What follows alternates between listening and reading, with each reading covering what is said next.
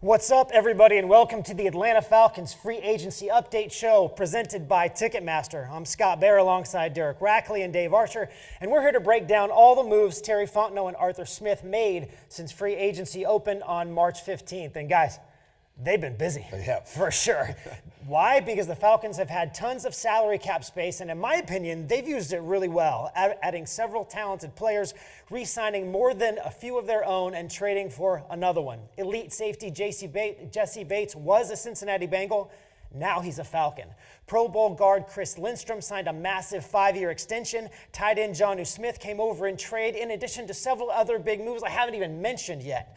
We're going to break them all down and examine areas where the Falcons got better and how free agency sets them up for the NFL draft. Plus, we're going to hear from Terry Fontenot in an exclusive interview with our Tori McElhaney. But before we do all that, let's see what some of these new Falcons can do. We're excited about the phase that we're in. There's a great opportunity for us to go win that division. We're excited. We've got the people to make it happen. It's our job to win our division. The sky's going to be the limit. Jonnu Smith. I'm going to bring all of them. Look at Jonnu Smith. Extremely explosive. Look at it go. Goodness, he's a tight end. Amazing. Toughness, tenacity. I'm just going to make plays. That's a heck of a Jonnu Smith. Unbelievable catch by Smith. How does it feel to be a Falcon? This is the most exciting moment of my NFL career. For the Atlanta Falcons, they add a big piece as well. Look who jumped in front. This is Jesse Bates. Jesse Bates. Here's a pass. What a pick. Picked off by Jesse Bates. It's an interception touchdown for Jesse Bates. How about this one? David Onyemata. Expect great things. Wins on every down. Brady will go down for the 4th time tonight. David Onyemata. Brought down by Onyemata. Under pressure, and he's going down this time. It's David Onyemata. Down he goes. Onyemata was in there first. I'm so excited and ready to come and put on a show out here. Let's go. It's Caden Ellis. He can fly. Caden Ellis chases him down. Passionate. I'm just ready to go. Number 55, he just keeps coming. And Caden Ellis been all over the place.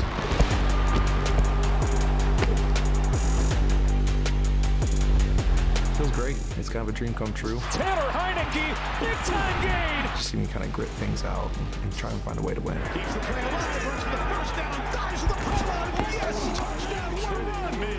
He's got a big time arm. Here comes the big time arm. Look at him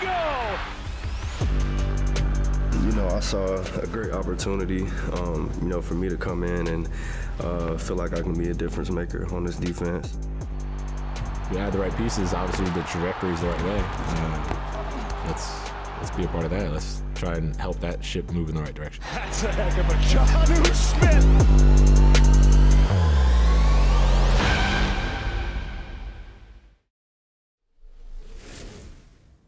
Now, how on earth can you not be fired up about these new Falcons free agents after watching that video? Right? It's like goosebumps on the arms a little seriously, bit here. Like I'm ready to run through a brick wall, right?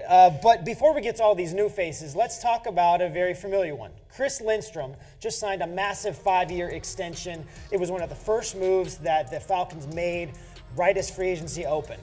How key was that, Arch, to bringing Chris Lindstrom back, and how important is it to maintain continuity on that offensive line? Arthur Smith keeps saying offensive line will be a part of our foundation moving forward. Well, when you talking about solidifying the big eaters up front, it's a big deal. You ran to the tune of about 155 yards a game last year. They're number 3 in the league, I think, running the football.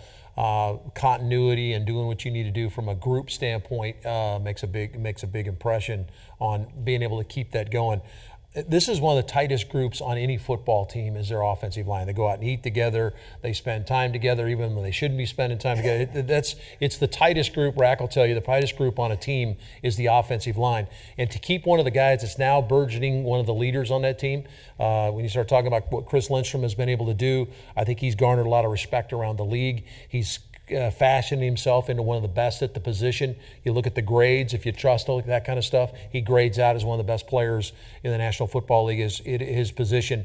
And you got to talk about defending your quarterback. Whoever the quarterback is, you got to be able to take care of the quarterback. It starts with those guys up front.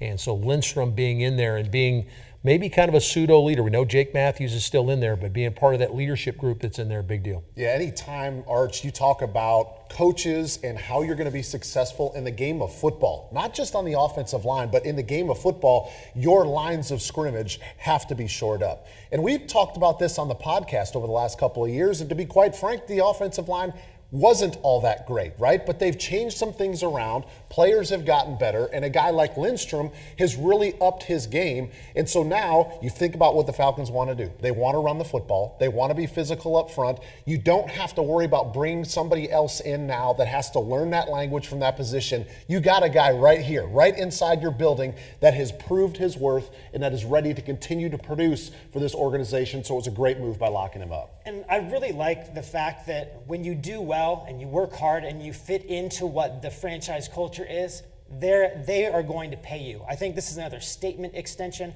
I think that is an important part of this as well. But the offensive line was good last year. Arthur Smith said very plainly, they have to get more explosive within the passing game. So they bring in Mac Hollins. They bring in Jonnu Smith. Are those the types of players that can help in that effort to get that downfield threat to make the passing game better and more productive in 23? Yeah, absolutely. I mean, you think about offense in the NFL, and yes, there's a couple of staples. It's offensive line, it's quarterback play, but outside of that, guys, it's weapons. You have to have weapons on the offensive side of the ball. Go to the most explosive offenses in the NFL, and you're going to find weapons or playmakers, right? Not necessarily guys that are all running 4-3, but guys that have proven to make plays. So you bring in a big body tight end like Jonnu Smith. What do we know about Arthur Smith?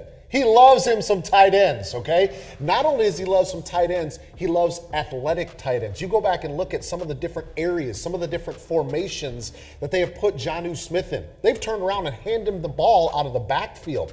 Pretty impressive for a guy that's about 250 pounds. Athletic, can catch the ball, creates mismatches. By the way, there's a guy named Kyle Pitts in this organization that's pretty good too. So now you've got two elite athletes at the tight end position. Maybe Kyle's going out for passes. Maybe Jonnu's blocking. Maybe you flip-flop those two. So now you bring in options. So another guy like Mac Hollins, you bring in height, 6'4". Guy that was kind of a rotational player his first few years, had a breakout year and a contract year and ended up catching like 44 passes this past year with the Raiders and kind of proved his worth. So he's coming in as another piece, another weapon for this offense to find ways to get the ball downfield. And I think that's what Terry Fontenot and Arthur Smith have done with these two playmakers. Yeah, I look at it from the other perspective. I'm the defense trying to prepare for the Falcons. And if I'm getting ready to go and I've got Drake London and I've got Kyle Pitts, I can find a way to hem those guys in. But if I've got an addition of 3 more players, throw in the fact that CP and Tyler Algier can make plays in the backfield as well, out of the backfield, doing some things, catching the ball as well as running the ball. Now all of a sudden it's a tough deal. I'm preparing on Wednesday, Thursday, Friday to get ready to play this Falcon team. I'm not just looking at 2 players now. Now all of a sudden they've got a myriad of players they can get the football to that are impactful, whether it's moving the chains, making explosive plays, as you were referencing, and you're going to need to do that in the passing game if you want to evolve as an offense. But when I get in the red zone, when I put points on the board, now I've got guys, multiple dudes that have problems, that create problems from a catch radius standpoint to an athleticism standpoint. And who do I look at? Who do I defend? It creates major problems. And when you look at this offense as a whole, the Falcons also made no mistake about the fact they said, we're going to address the quarterback spot. Well, they had to, because they have Desmond Ridder and they have Logan Woodside, and that's it. But who were they going to add? Where? How much money were they going to spend? They ultimately bring in Taylor Heineke in free agency, lots of experience, a pretty good overall record, a gamer, right? What do you guys think about bringing in a guy of his experience level into the fray here? Yeah, I think it's a good point, Scott, in the fact that he's played, okay? And so you're not bringing a guy in that hadn't played very much. This guy's played quite a bit. Plus, he's been through adversity, which I like. I like a quarterback that's had to deal with stuff. Played in Carolina, played in Washington, has had to deal with some disappointments because you're only better through some of the things that are hard that you have to go through. He's had to do that. He had to sit and watch. Next thing you know, he's starting. Next thing he's back on the bench.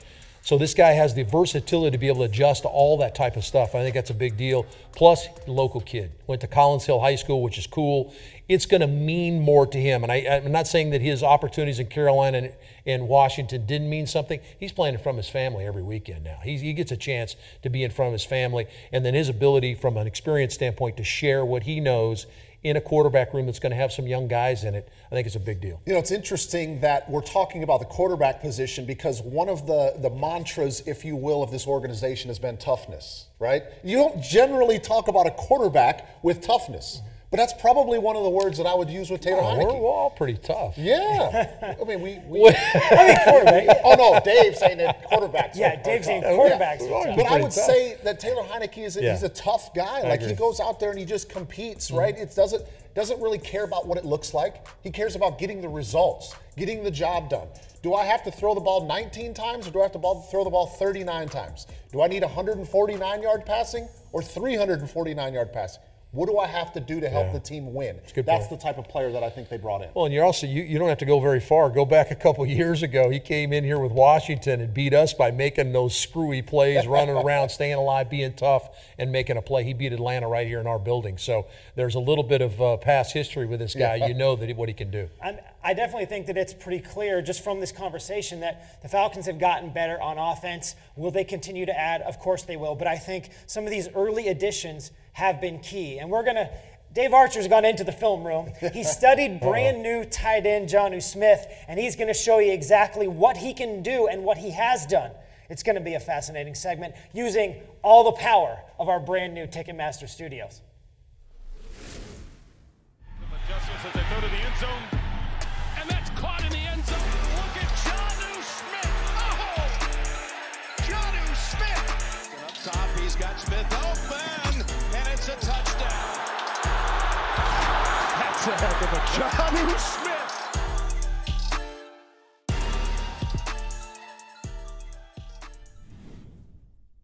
Let's take a deeper dive and a look into Jonnu Smith, the 6'3", 248-pounder that Atlanta got in the trade with New England. Jonnu lined up on the line of scrimmage here, conventional tight end position.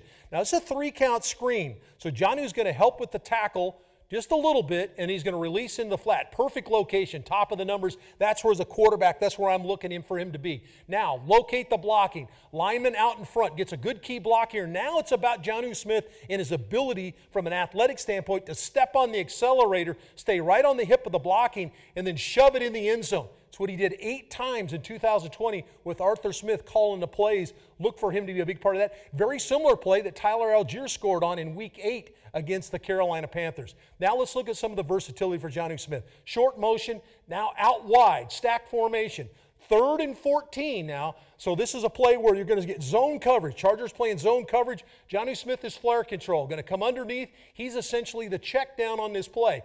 Clearing coverage, gets the ball in the check down. Now, you'll got 10 yards to go. What can Jonnu Smith to help me extend this drive? It was 3rd and 14. I needed him to go get a first down. Breaks 2 tackles, 3 tackles, first down, out near midfield. And all of a sudden, we got something cooking when it talks about offense. His versatility, line up in a spot, run after the catch. You're getting all of this with Jonnu Smith. You want to find a position for this guy? Call him weapon.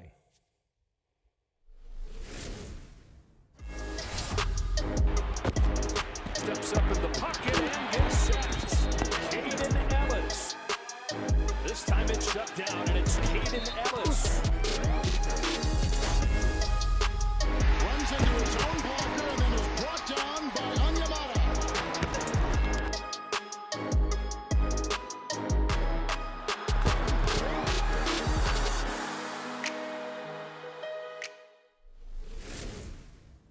Now, we've taken a deep dive into what the Falcons brought in on the offensive side of the ball. But they brought in a lot of defensive dudes who can absolutely get after it, which I think was a real priority heading into this free agent period. And let's start with the pass rush. Again, if you talk about Falcons brass, Terry and Arthur have been very forthcoming about what they need. Pass rush was another one of those things that they made no uncertain terms. We have to add to that. They added to it with a couple of former Saints who Terry Fontenot and Ryan Nielsen know really well, David Onyemata and Caden Ellis, a linebacker who had 7 sacks last year.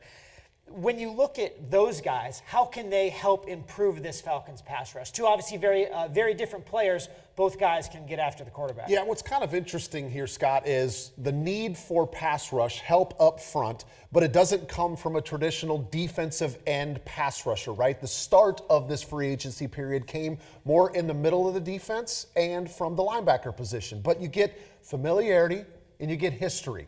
Two guys in Onyemata and Ellis that obviously Terry Fontenot and Ryan Nielsen know quite well from their days in New Orleans. So, okay, you put all this information together on the available free agents. Do they fit in what we're doing?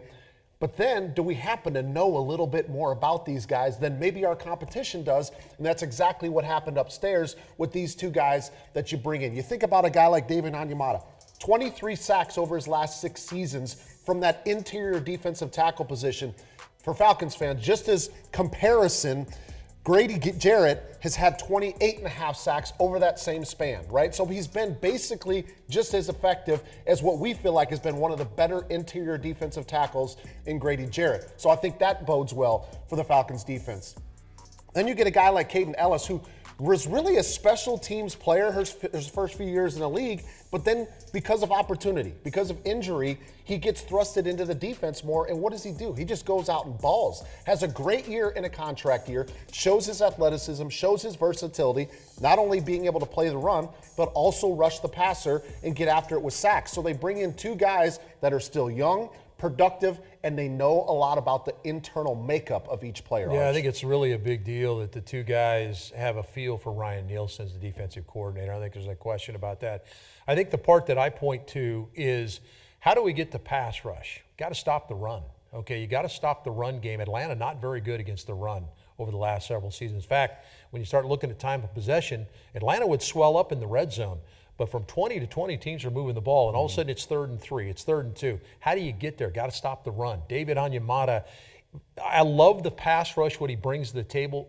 And in addition, I'm looking to stop the run, guys. And you've got two guys here that want to hit people. They want to shorten necks, okay? They want to come in there, stuff the run game. And now all of a sudden it's 3rd and 9. Now it's 3rd and 8. It's 3rd and 10. Now pass rush can get after you.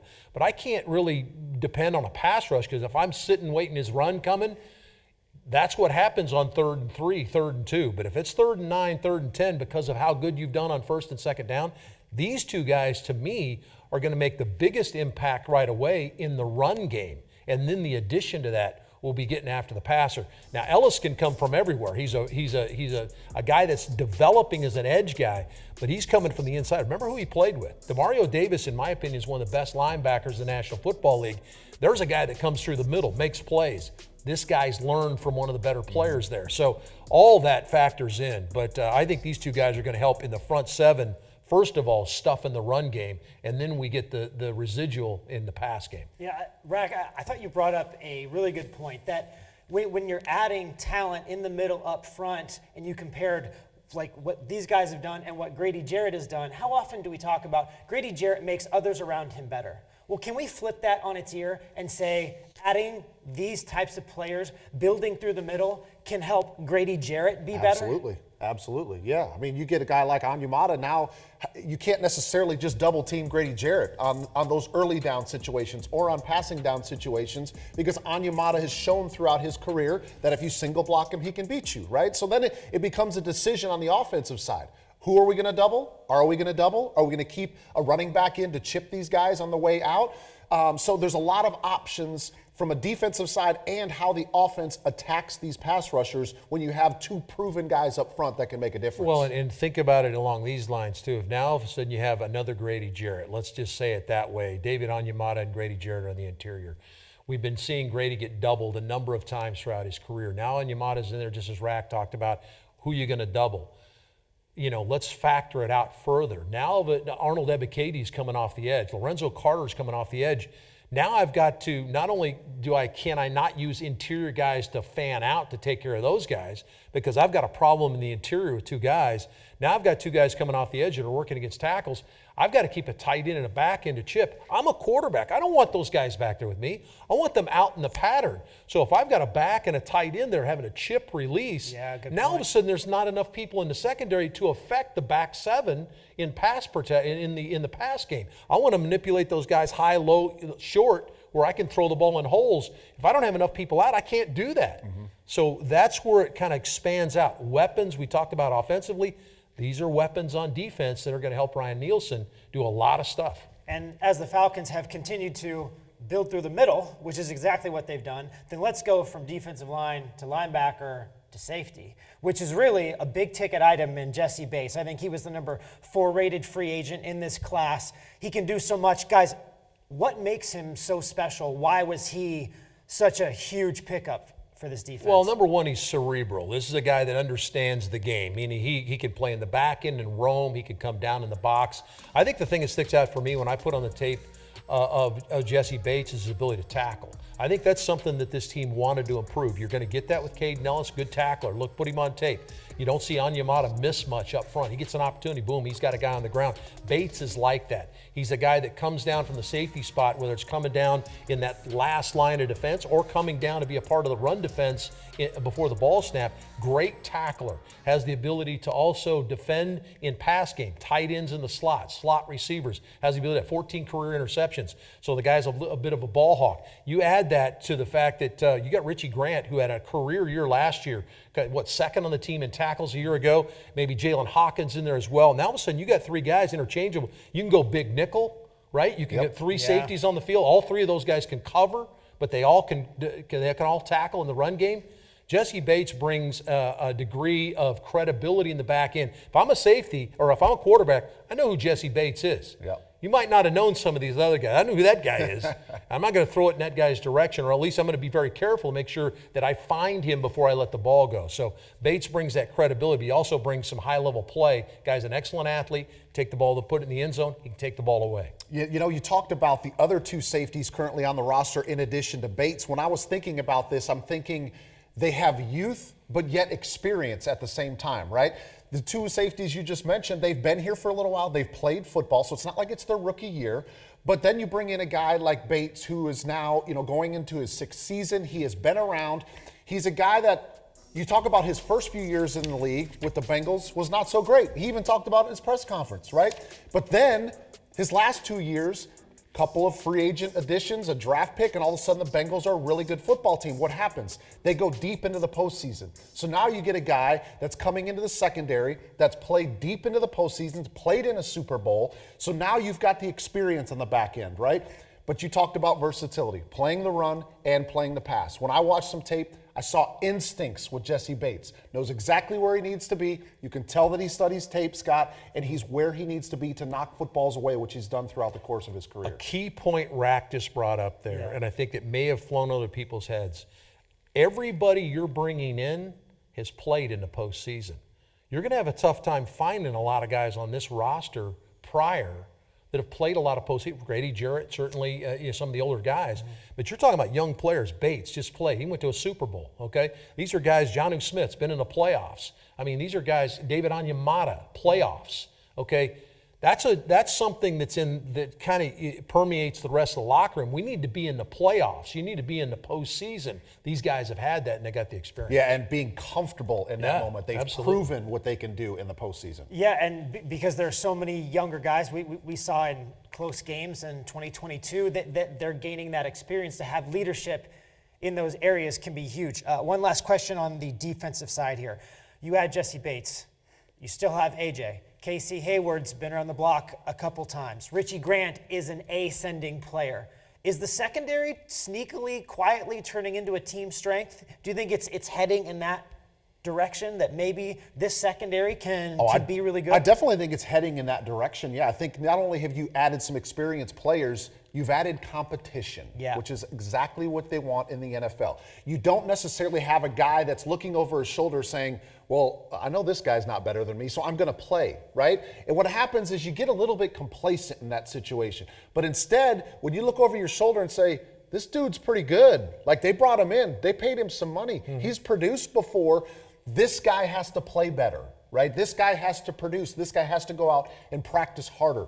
Once you bring competition into the fold, you truly get the best of each individual. Well, and I think the competition makes it happen, potentially what you're talking about, because right now it's on paper, right? Yeah, right. It hasn't been proven out. Now, Bates has proven what he is, and Casey Hayward's had some moments when he proved he is, and so different guys have had little pieces. A.J. Terrell regarded as one of the better corners. Now, if you can group all that together and make it happen on the field, yeah, now you can say it's one of the strengths. But on paper, it looks like it's kind of migrating that way, doesn't it? But as you pointed out, now they have to go out and prove it. And Jesse Bates is going to be key to the entire defensive effort. And now it's Rack's turn to head over to the telestrator and explain exactly what makes Jesse Bates so good.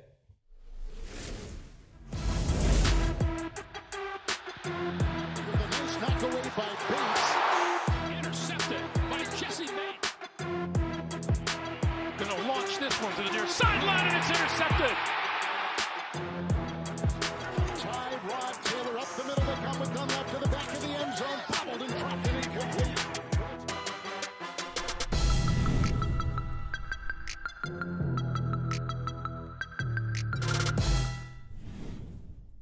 All right, let's dive into the X's and O's here, one of my favorite parts here. Jesse Bates, the new free agent acquisition coming from the Bengals. Let's look at some of his performance on the field. Now, this play in specific is going to be an all-out blitz by the Bengals. You see everybody's up at the line of scrimmage here, and on the back end, they're going to be playing man coverage. You see these guys are lined up across from the receivers, but then Jesse Bates lined up way back here, 15 yards away from the line of scrimmage, knows that he's got number 3 in man coverage. Now, at the snap, you're going to see him come flying up, get his coverage responsibility. Not only does he deflect this football away from being completed, it ends up getting intercepted. So they steal a possession away from the Jaguars because of his recognition, his instincts getting up to make that play. Now let's look at him in run support because he's a willing tackler as well. A little bit closer to the line of scrimmage this time. They're going to run a little speed sweep coming across the formation. You'll see initially blocked up pretty well. 3 black jerseys covering up 3 white jerseys. Now, there is a linebacker that you see is free, but I don't know if he's got the right angle to make this tackle. But Bates sees it, he knifes in there, and he's able to make this tackle. And look, see where the first down marker is? Short of the first down marker, it's 3rd down. You know what happens after that. Punt team comes out on the field. Cincinnati gets the ball back. So that's just 2 plays to show you the difference maker that Atlanta gets. 1 in pass coverage, 1 in run support. So you're getting a willing and able defender all over the field. So kind of seems natural as to why a guy like Terry Fontenot and Arthur Smith would bring in such an impactful player. Let's listen to the general manager and his thoughts on Jesse Bates and some of the other acquisitions. When you look at the work that's been put in over the course of 2 years, how gratifying is it now to go into this free agency period with the 2nd most cap space in the league? I would say a lot of patience from really everyone, starting with the head coach, Arthur Smith. He has to look at it like, okay, we have to go out and find good, tough, competitive football players, and we have to do it on a budget, and that's not always easy. We're proud of the players that we're able to bring in 2 years ago and a year ago, and it was a tight budget, but we still brought in some good football players. You want to build a championship roster, not just for 1 year, but for several years, and so you have to have some balance, have some discipline, and make sure you're getting players at the right value because you're putting together a puzzle. One of the first things you guys do is extend Chris Lindstrom. How important was that contract for where you guys are, but also in kind of rewarding your own? Yeah, very important. And he embodies all the characteristics and traits of the program that we want to be. And he's the type of guy that we want to build around. And we do want to prioritize 2 things. We want to prioritize our players and prioritize the front. Why was Jesse Bates someone you guys wanted to target? There's a certain profile of players we want to bring in: smart, tough, highly competitive. They need to have a certain skill set and be really good at playing football, and yet the makeup is very important, and he has all the characteristics that we look for. And we obviously have a coach here in the secondary that overlapped with him, and so we know him really well. And we want players that are not only going to be good at their position, but they're going to make people around them better, and he's done that through his career. Now to talk about some guys who you actually have a nice little history with, Caden Ellis and David Onyemata. Yeah. just the way they play football. We talk about versatility, we talk about toughness, and we talk about violence and competitiveness. They really fit those characteristics. So we knew we wanted to add those players to the front seven. When Ryan came in, it just confirmed it. When it comes to kind of next steps in free agency, what do next steps look like? I know we're sitting here right now talking, but there's a bunch of stuff happening upstairs. Yep. Sometimes in that first wave of free agency, it's the big ticket guys, but constantly, whether we're talking about leading up to the draft, after the draft, once the season starts, we're going to keep digging and we're going to keep turning over every stone and finding every player. So this is where the scouts and really earn their money with guys like that. And at the end of the day, that's what's most important. So guys, Terry Fontenot just talked about what comes next. So let's dive deeper into that aspect of it. We've seen the first wave of free agency go. They've added a lot of good players. The work is not done, right? So when you look at this roster and this depth chart, is there a particular position group where you think they need to add more guys here? Like which one comes to mind? Well, I think Terry Fontenot talked a couple of months ago about saying that we're going to upgrade at every position. Exactly. And we started to see that a little bit through free agency. But if I'm going to pick out one position group where they could use another talented athlete, I would probably go wide receiver, Arch. I mean, think about what we've done in the passing game. Okay, obviously Mac Hollins was brought in this year. Drafted Drake London a year ago. Kyle Pitts a couple of years ago. You've got options there. We talked about Cordell Patterson, what he can do in the run game and the pass game. But if they can find another guy that's got some ability to take the top off a defense, somebody that can run past the secondary, somebody that the defense feels like if they make a mistake in coverage, this guy's going to be wide open down the field. I feel like that true explosive threat downfield is somebody else that you could add into the mix. Not to say that Drake London can't do it, but he is a mix between speed and physicality. He's going to use his body frame to kind of post up defenders, kind of like a basketball player will. But if they can add another piece to that wide receiver group, I think, again, talked about it earlier in the show, weapons, more weapons on the offense. Yeah, I think it's a great point, Rack. You start talking about stretching the defense horizontally down the field like this. You got to be able to stretch them vertically down the field. So horizontal, vertical. We've got a lot of horizontal guys. That vertical threat would be a big deal. I don't think there's any question about that. I'll probably go to the other side then. I'm going to look at the corner spot. I think that when you begin to look at the corner, we talked about Casey Hayward, talked about A.J. Terrell. Mike Hughes comes in as a guy that's going to be an addition. Cornell Armstrong has been re-signed. You've got some guys back in there, but if you've got one of these top-flight corners sitting there, potentially that could be a guy that you go with early on. Also, defensive tackle. I don't think you quit on the defensive tackle position. There's some guys, maybe not necessarily in the higher part of the draft, maybe in 2 or 3, second and third round, that are guys that could really affect this team and help from a depth standpoint. I just look at that edge rusher class, and I think you can't have enough of those dudes, right? Like, why not go out and get one more? But as we kind of move through the later stages of free agency, we're going to see kind of more depth pieces come in. But the NFL draft is still out there. Yep. And the Falcons have the number 8 overall pick. And look, I'm not going to hold you guys to this. It's a little early for that. But what are your early thoughts about how they could use that number 8 overall pick to bring in one of those top flight instant impact guys? Yeah, well, I talked about wide receiver, but Arch was talking about corner. Yeah. And I just can't get past a guy out of Oregon that looks like he's going to be available, right? So there's probably going to be 4 quarterbacks that are going to be gone early on. Will Anderson's going to be gone early on. So then you get to a guy like Christian Gonzalez out of Oregon, and I feel like he is the piece that could potentially fit opposite A.J. Terrell, right? 6'1", he's got length. Ran a 4.38 at the combine, so he's got that true speed. He's basically a 3-year player. Started his career at Colorado, transferred, didn't like the coaching changes, goes over to Oregon to play with Dan Lanning. What do we know about Dan Lanning? Really good defensive coach from his days at the University of Georgia. He basically just takes off, proves his worth, shows his ability to intercept passes. Again, I talked about the length. I don't know if he's going to be available, but if he is available, I think he's a guy that could be penciled in as a day 1 starter, Arch. I love the guy. I think he's the best corner in the group, and I think there's probably 4 guys that are pretty good players. Wow, you start trying to nail down what you'd like. I'll be honest with you guys, it'd be very difficult for me to pass Jalen Carter up if he's sitting there at 8. I know there's some things going on with him, and hopefully those things get worked out. It's hard for me to even look past the Georgia players, whether it's Nolan Smith, who blew up the combine, a guy that's a tremendous locker room guy. Yeah. Those guys are winning for a reason. That's why they've won back-to-back national championships. it's hard to kind of pass those kind of guys up. But I would probably look, Scott, you mentioned edge. I've got a guy at Iowa State keep an eye on. Okay, Will McDonald. Will McDonald out of Iowa State now, all-time leading sacker in Iowa State history. And you're saying, well, Iowa State, he's a homer. Yeah, this guy can come off the edge. He was impressive at the Senior Bowl. He's a guy that continues to climb the charts. I think he's even mocked a couple times for Atlanta at 8. He's a guy that I would potentially look at as well. Yeah, I mean, Tyree Wilson out of Texas Tech. If you trade back, maybe Iowa's Lucas Van Ness fits in there. They have a lot of interesting options. Oh, yeah. And I think they've added a lot of interesting players to this team so far. And we've gone over all of them. But please stay tuned to our YouTube channel at Atlanta Falcons, atlantafalcons.com. Terry and Arthur have more moves to make, guaranteed. But I'm Scott Bair, that's Derek Rackley. Dave Archer, thank you so much for joining us on the Falcons Free Agency Update Show, presented by Ticketmaster.